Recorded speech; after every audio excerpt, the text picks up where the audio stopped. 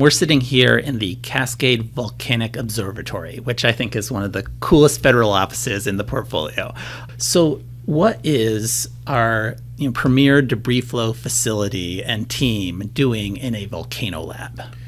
So the reason debris flows became such a focal point of investigations here at CVO, because CVO was established really in response to the 1980 eruption of Mount St. Helens, is that it had been appreciated really since the late 1960s, but even more so after the Mount St. Helens eruption, that in many ways the single greatest hazard associated with Cascade volcanoes are the Lahars that run down the valleys that drain the slopes of the volcanoes. It's an Indonesian term for a debris flow or potentially a hyperconcentrated stream flow that originates on a volcano. Okay. But I think the other thing that's distinct about them is just that they can be so immense compared to any debris flow that would occur in a non-volcanic setting.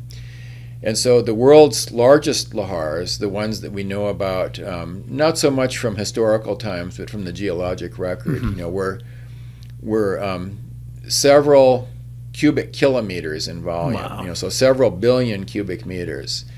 And to put that in context, the largest debris flows I'm aware of, at least in historic times, of non-volcanic origins are more on the order of perhaps 100 or 200 million cubic meters. Yeah. And so we're talking about orders of magnitude difference in maximum size.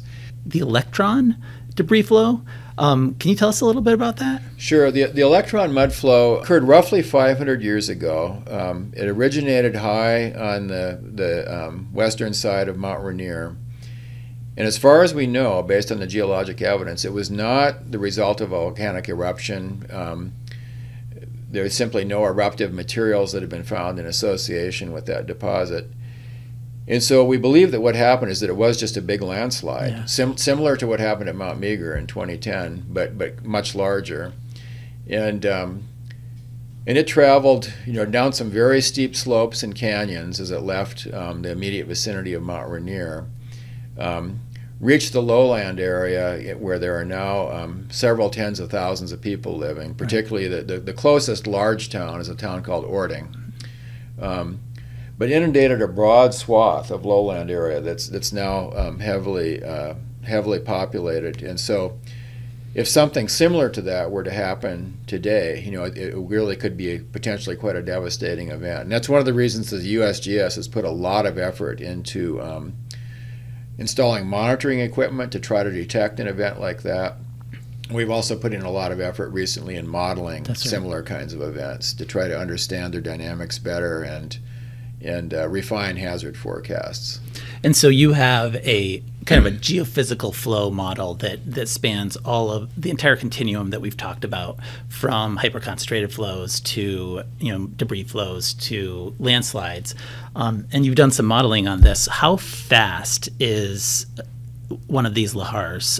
So the speeds that Lahars can reach in the steep upper canyons where they're leaving the immediate faces of the volcano at high elevations, the speeds can be astounding in those kinds of localities. For example, with this event that occurred at Mount Meager in 2010, what the seismic data interpretations indicate is speeds up to about 200 miles an hour. So that's pretty darn fast. 200 miles an hour. I don't know any other geophysical hazard that wins the Olympics of the geophysical hazards. That may well be true. Yeah. And I think that's the reason for those high speeds is the combination of very steep slopes and very large volumes of material. So there's just a whole lot of momentum involved. Pyroclastic flows can move very fast, but they seldom have the great volumes that some of these larger Lahars have.